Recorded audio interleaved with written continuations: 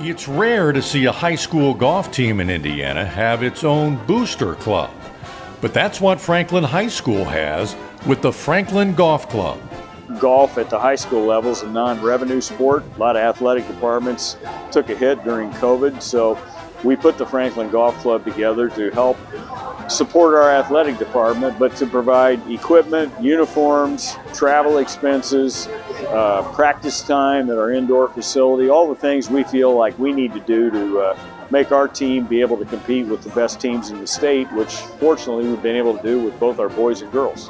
And the Franklin Golf Club has been a success. Over 80 people showed up recently at the Legends Golf Club for a fundraiser, knowing their donation is doing a lot of good for Franklin High School golf. It's a way for people in the community to kind of come together, support the programs, and it does so much for the kids. And anything that we need to kind of help the teams be successful, the Franklin Golf Club basically helps provide for that. Honestly, we kind of aspire to be like the Center Groves and the Westfields and the Carmels of the world. And I joke that Franklin's just this little old country school and we're trying to develop players.